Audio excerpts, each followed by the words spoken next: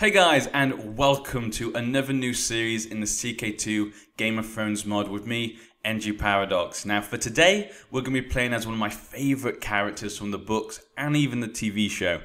We're playing as Lord Bronn. Bronn, everyone's favourite lovable mercenary. We're going to be playing as him. We're going to go from the bottom to the top, rise to power.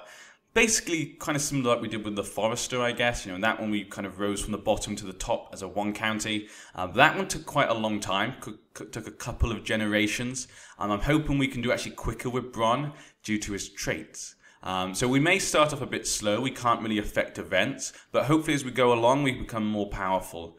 Now, looking at my traits, Bronn is rude, cynical, ambitious, brave, greedy, lustful, a duelist, and also a skilled fighter. So he's got some really good traits there. As you guys should know by now, unless you're new to the channel, I usually pick my choices, so how I play and how I interact with people and the choices in events. I use basically my traits to try and help me decide and try and keep the character. Kind of makes it more interesting, makes me pick bad choices or good choices, makes it more interesting each time we play rather than always just the same way we play. So Bronn will be a really good one. You know, he's ambitious and brave and lustful and all this sort of stuff. So it should be quite interesting. So that is going to be fun. And I love the detail they've gone into here. As you can see here, here's our sigil.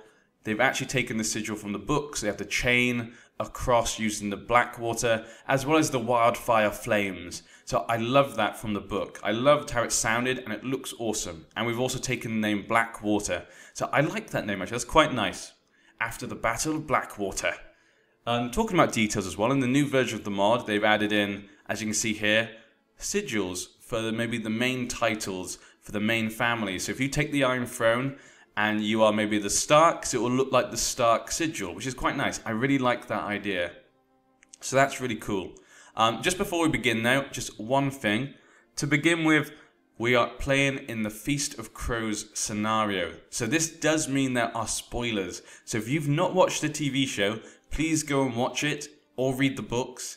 And if you've watched the TV show, now, if you're up to date on the TV show is actually mostly caught up with the books or has even passed the books. But there are a few differences. There are a couple of differences in the books and the TV shows that have not happened in the TV show. This could mean one of two things. Maybe these things will never happen. And for some of them, it feels like they've been replaced with different characters. Or they've decided to wait till next season.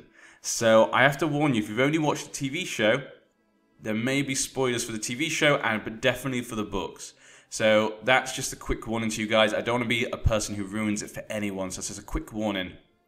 And let's jump straight in. So to begin with, obviously we're in the Feast of Crows scenario. There's a lot of war going on. And we're going to be backing for now the king. King Tommen. King Tommen Baratheon. And I like that they put the Lannister Baratheon sigil here. That's really nice. We're going to be backing him for now because Bronn obviously doesn't really care who sits on the Iron Throne. We're looking out for our own ambitions, but Tommen at the moment is probably the horse to back. He's the one who probably has the best chances and opportunity. And also Cersei is the one who gave us our position. As you can see, we now control Stockworth. Mainly because my wife, who if I remember correctly in the books, Cersei arranged it. We got married to Lady Lolly's Stockworth. Now, obviously, she doesn't own Stockworth, but actually, as you can see here, due to Bronn's unique skills, he used her claim and his unique skills to take it. As you can see here, her sister died in the dungeons of King Tommen, thanks to Cersei, if I remember correctly, and her husband was slain by me. So yeah, we kind of took control of Stockworth. Now, obviously we're quite weak, but I have a plan. My wife, Lollies, has a strong claim to the High Lordship of Rosby. So we need to get powerful enough to take Rosby. Now, Rosby, how many men do you have? 3,300. He has 3,300 men. I have about 1,400. So yeah, we're going to need a lot more power. So that's what we're going to look at. So I need to take Rosby. I need to get my wife pregnant. That is a first. We need to get her pregnant so when she dies, my child, the future of Bronn Blackwater, will inherit Rosby and all those lands. So that'd be really useful. So we need to get her pregnant. But she's 33, so we need to do it quickly. She actually already has a kid, though. She has a little bastard, Tyrion Tanner. Now, we did want to name Tyrion Tywin, but Cersei did not like the idea of calling a bastard Tywin, especially under his circumstances. We have no idea who his father is. His father could be anyone from like 20 different men. It's a very sad story. Poor Lollies. Everyone in the books is so mean to Lollies. I mean, she is an imbecile, but they're so horrible to her. I actually feel really bad for her in the books, but now she's with us, Bronn. I would admit, though, if we get her pregnant and we take Rosby, I may probably plan to kill her. Because she's not very useful, and if we kill her, we can marry someone else with other claims, or maybe an alliance. So that is probably how I'll look at the future. But yeah, so let's begin. That's our plan for now. Let's get the ball rolling. Now, to get more strength so we can attack Rosby, I'm going to need money. So money is a priority. As well as we're going to attack Hayford and Bramsfort. We're going to get claims on these two. Because you can see here, Hayford is owned by a 1-year-old who was married to Tyrek the wet nurse. Imagine that, a 14-year-old. Imagine you're 14, you get married off to a 1-year-old. That's kind of embarrassing. But yeah. Tyrek, the wet nurse, he actually disappeared. As you can see here, it says killed by rabble. He actually disappeared in the same riot that got Lollies pregnant with Tyrion. So yeah, but we're going to get a claim on that. That's where we're going to begin. So to begin with, fabricated claim. Ooh, 16 as well. That's pretty good. Fabricated claim. How about you improve defenses? Defend Stockworth for now. You're leading men. Collect taxes. We need money. And scheme. Make sure no one's planning to kill me. We need a maester, apparently. That's weird. Don't we normally start with a maester? Not really sure why we don't have a maester, but yeah. Okay, so that looks good. Normally as well, I normally marry off my courtiers so they can continue to work for us. He's actually our best one, so let's get you married. Can I not marry you? Can I not marry you off? Arranged marriage? I need a girl. There we go. No, I cannot marry him off, apparently. Okay, I guess we'll choose someone else. He's the second best. 13. There we go, perfect. I like to get them married so they have kids, and then those kids can work for us as well. We need a maester. So that's my council done. So you can see my plan. We're basically just trying to gain more power so we can take Rosby. That's going to be our main plan. And we also need a child. So have a son. And focus on, I think, seduction. We increase intrigue and fertility. We definitely need a boy. Well, I mean, a girl's fine as well, but I'd rather have a son.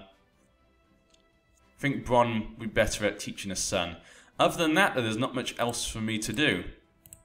Apart from get some important characters. So let's mark Tommen down as important. Let's go up north.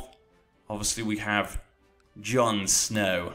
You know nothing, Jon Snow. But yeah, we're going to mark him down. He's obviously fighting the White Walkers. And also you have the Wildlings here. Mostly under Tormund Giantsbane. But yeah. And obviously on the wall we have Denys Mallister and Cotter Pike. I like those two. Don't know why. Obviously we should mark Roose Bolton. At the moment he's fighting. Actually, let's mark Ramsay as well. I want to keep an eye on Ramsay, see what happens to him. At the moment he's married off to the fake Arya. Obviously in the TV show, as you guys have seen, it's a little different. I don't really like what they've done on the TV show, to be honest, with Ramsay's marriage. I don't think that's actually... I don't know, I just don't think it's... Plot-wise, I don't think it's as good. I think the fake Arya is much more fun. But yeah, and also get Stannis, of course. Stannis is fighting the North and the Iron Throne. If he can take the North, he can actually have a really good chance to win the war. But if he can't, he likely will lose. Obviously, we've got Littlefinger. Probably will inherit the Riverlands later. The Greyjoys.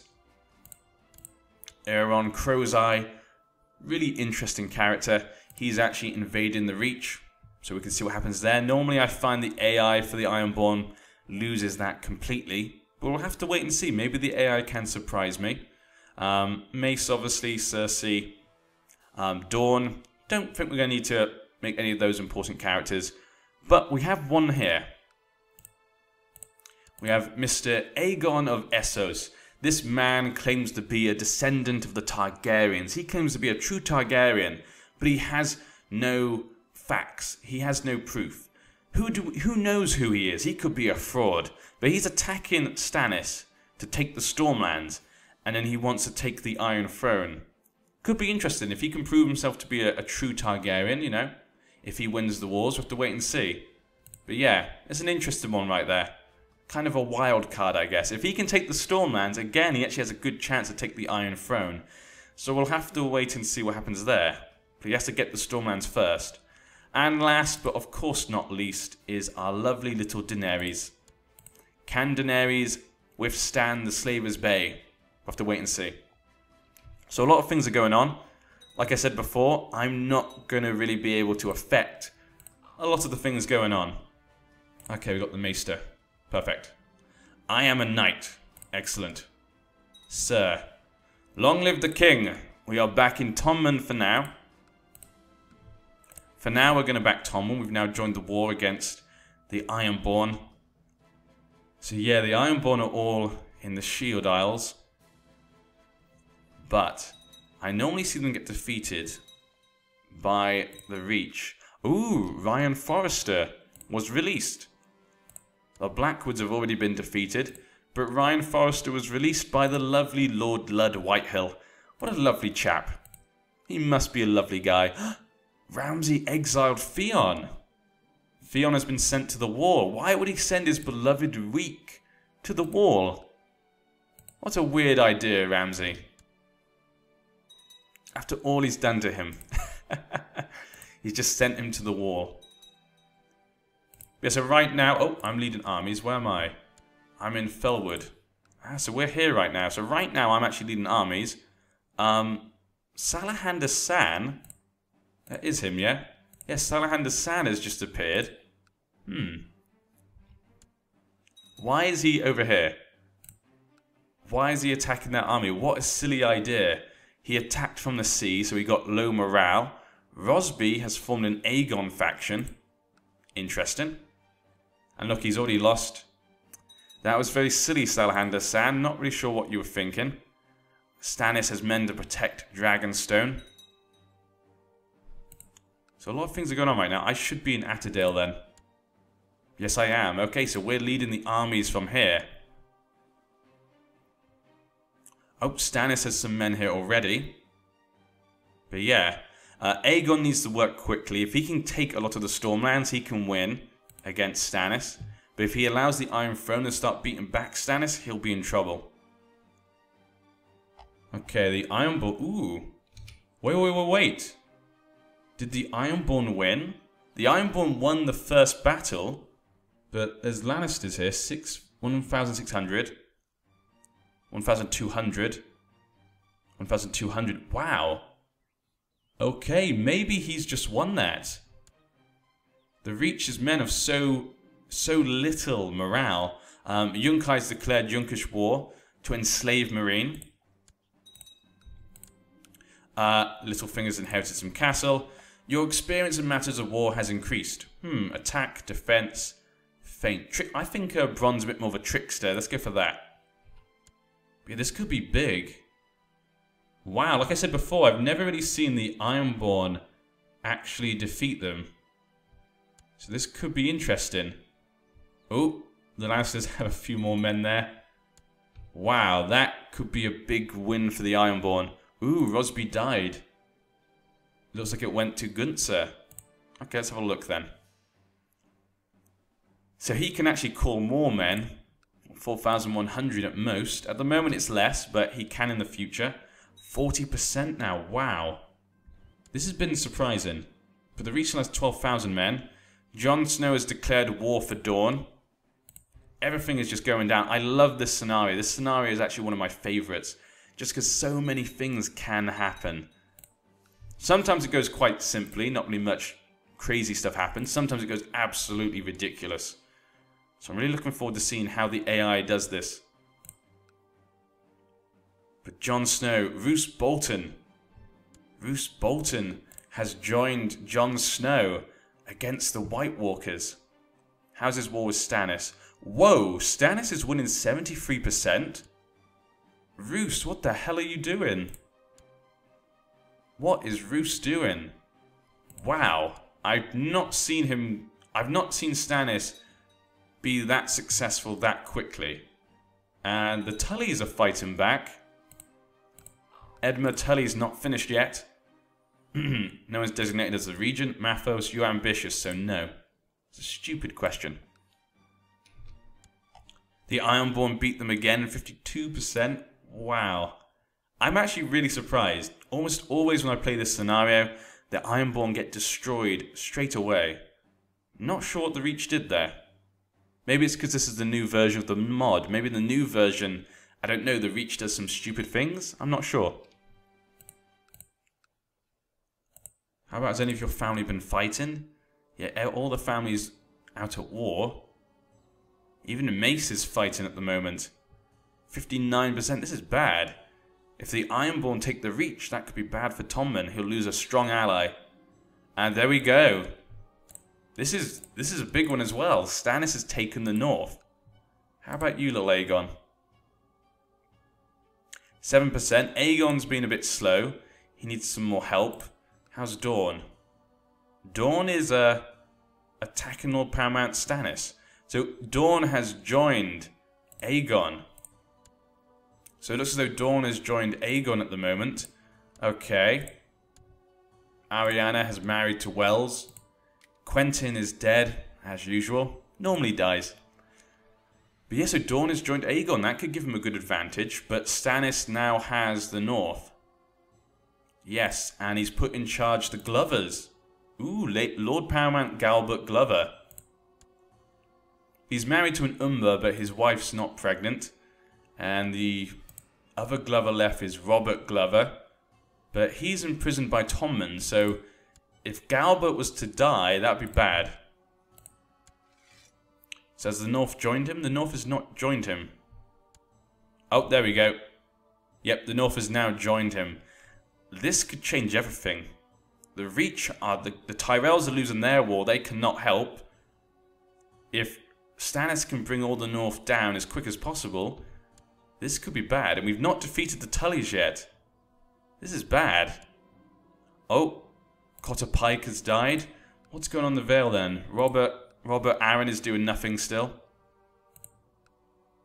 Denny's Mallister's there. He's inherited this. How's your war going? 0%. Hasn't really started yet. And let's have a look at Daenerys. How are you doing, Daenerys? Ooh, she's winning. Well, not really surprised. She does have dragons. It's not too hard for her to win, I don't think. Again, I don't think I've ever seen her lose. I'm not really sure what would happen if she did lose. I guess everyone just gets enslaved. They just take it back. Okay, we're fighting some of Griffin's Roost. Littlefinger declared Harrenhal claim on the Riverlands War. Okay, so Littlefinger has gotten fed up with waiting. Lady Barbary of the Barrowlands declared a roost for the north. Okay. But yeah, it looks as though Littlefinger has been fed up. Oh, he still has Sansa. And he's married to a low-born idiot, or slow, but she's attractive. But it looks like he's fed up with waiting, so he's declared war on the Riverlands himself. Maybe Tommen's not the person to back. Maybe we should change sides. But the Ironborn are getting close. They're getting close to winning. Aegon needs to work a lot quicker here. Oh, and here we go. Baelish is going all out here. My lord, we've received word that the suspected traitor Sansa Stark has been found. She apparently has been in the care of Lord Peter Baelish since she vanished after King Joffrey's murder. She has now been revealed by Lord Peter, who no doubt has ambitions on the north. Okay. I wonder. Range betrothal. Marry the bastard. No. Not even matrilineal. Okay. But yeah, that's interesting. Okay, and the crossing. Is the crossing helping here then? This Littlefinger. The crossing are just in the siege. Okay. So either way, Littlefinger will get the Riverlands. It's how quick he gets it. At the moment, we have 7,000 men defending King's Landing. And that includes me in there. Okay, we're attacking Thornton. Should be quite easy. Owen Raider has been released, but his father, Mance, is still kept in captivity. Combat is the best teacher. I become a more better commander. Excellent. 19 Marshal. Awesome. That's looking good for me. Okay. And more men are being brought up. Wendwater. Ooh, this could be... If Stans can get his men down here quickly... Ooh, yep, he's bringing 6,000 men. That could be bad for us. That's looking bad for us right now. The Tyrells are losing most of their men. Ooh, ooh, oh. Things could be changing. Cersei looks like she's come to the rescue. Okay. Lord Power Martin of the Westerlands. Who did Cersei marry? So Cersei got married to Martin Lannister, one of the sons of Kevin. Okay. Interesting. But yeah, so he's leading the charge, and it looks as though he could win that. He was crossing the strait, but he does have more men. Is anyone coming to help? No. Not really any men are going to be coming to help. My liege, I write you with bad news. My efforts to get some extra taxes. Damn. And we still don't have the claim. And my wife's not pregnant. So far, my plans are not going very well. Neither of my plans have happened yet. It's kind of annoying. But yeah. I think I'm going to leave it there for now. I hope you guys have enjoyed. That is the beginning of this new series. I hope as we go further along, my plans can actually become complete. But wait. We've been offered a place on the council as Chief General. Of course, Tommen. How Bronn rises high. We've now gone from being a little mercenary to now Chief General of the Iron Throne. Well, I hope you join us next time. And, oh! Did the Ironborn win? The Ironborn actually won that battle. They're 95%. That is going to have a big effect. And Stannis is coming down from the north with 6,000 men. And we have about 6,000 men. And he has more men overall. Aegon has 27%. A lot of things are going down. I hope you'll join us next time. Good night.